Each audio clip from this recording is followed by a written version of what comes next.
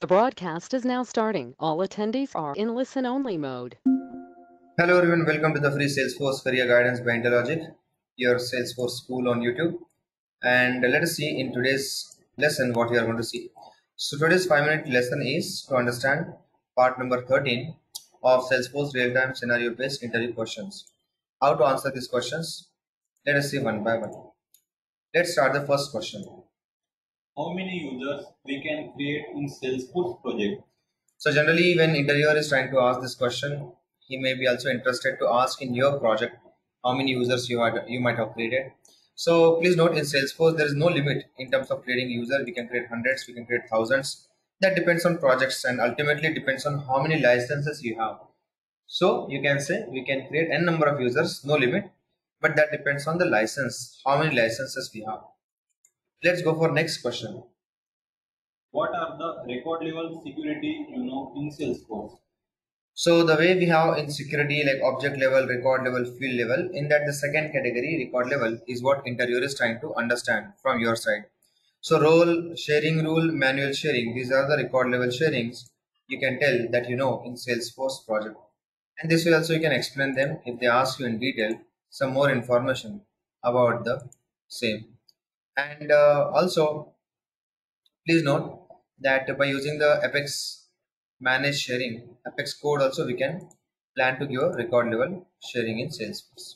But in general, role, sharing rule and manual sharing is enough. Let's go for next question. What is role in Salesforce? So when we have a hierarchy in Salesforce and we have senior junior kind of system where you want automatically a junior person's record to be available to senior person for read, edit or delete.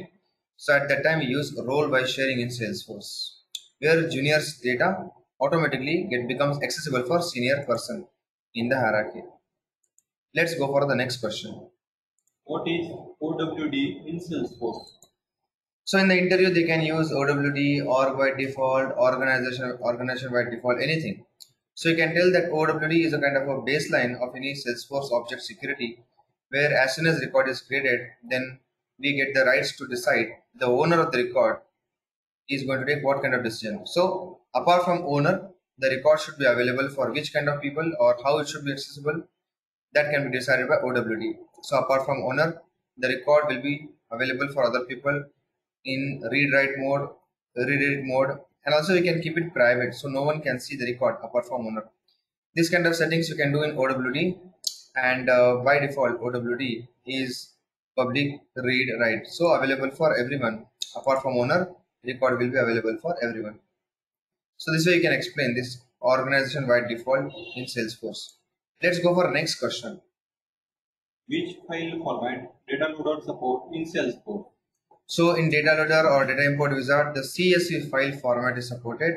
So you can explain CSV file format, the comma separated value.